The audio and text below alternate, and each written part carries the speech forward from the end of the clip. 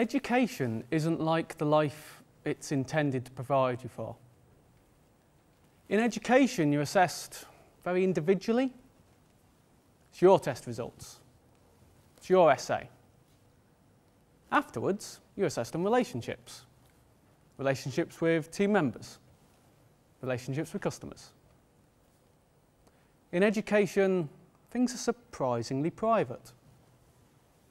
Your essay's read once, by one teacher, in a pile of 30. Afterwards, you're on a stage. People depend on you. And in education, your motivation is very informed. Work hard because your teacher wants you to. Try on this test because your parents tell you it's important. They told you the tooth fairy was real too. Maybe you don't have to invest that much. Afterwards, motivation comes for free.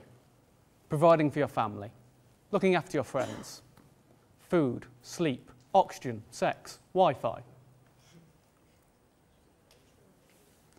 In 2009, when my friend Doug Cowie and I started a science experiment called Too Many Cooks, these were exactly the issues that we were not thinking about.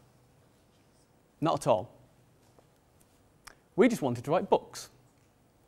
We wanted to see if you could take the teamwork principles from software engineering and apply them to narrative. Start with nothing. Take a team of writers, spend 5 days, finish with a book. We hired a lab on campus, and 10 undergraduate writers volunteered. They spent 1 day planning, 2 days drafting, and 2 days proofreading. And 3 things happened that will amaze you. First of all, it worked. This is the Shadow Hours. It is a rich, thick, tightly plotted novel. There are imperfections, but fewer than you'd think.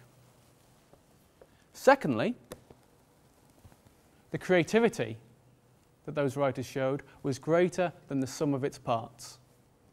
Our methods were about flow, about sharing ideas. We picked and developed those techniques to let people be more creative, find more elegant solutions in the group than they would have done on their own.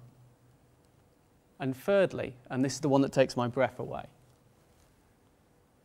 over that week, the writers grew as fast as the narrative did. I watched them get better at teamwork, at giving feedback, at taking feedback. Over that week, they saw the full workflow of the publishing process, from inception to drafting to proofing to choosing a cover illustration. And what really locked it all together is when the book came back from the printers, they could hold in their hands a book they'd written. They could give copies to teachers, grandparents, friends. They blossomed so much in that week. And I should say these were third-year creative writing undergraduates. They were pretty good to start with. So that's when we started thinking, maybe this isn't about the book. Maybe this is about the writers. And that's when we decided we wanted to be more than just a science experiment called Too Many Cooks.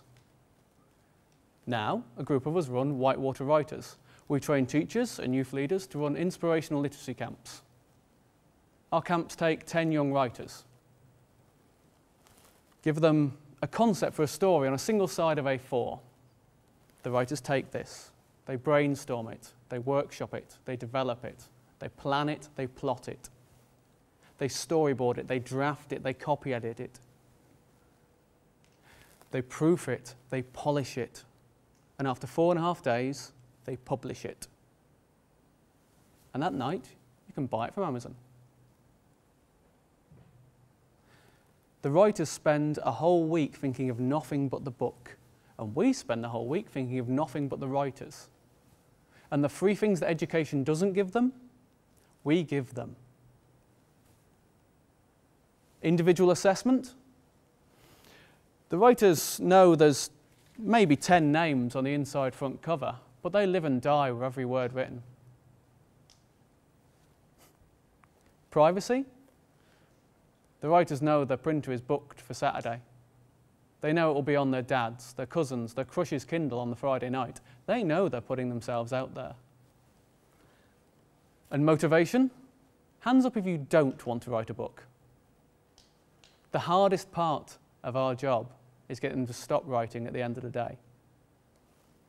And when you release young writers like this, when you stop trying to direct their attention, when you stop putting safety catches on their creativity, they astound you. They astound you as undergraduates.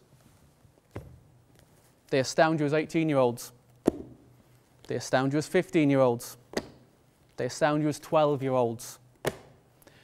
And they astound you as 10-year-olds. This one's pretty special, actually. We went to a special educational needs school, and we worked with 8 kids who had a label of autism. And it's my personal kick in the teeth to anyone who tells me that people with autism can't work in a team or aren't very creative, because they wrote a book.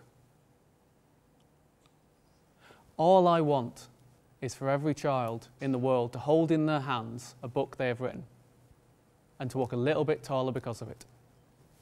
Thank you.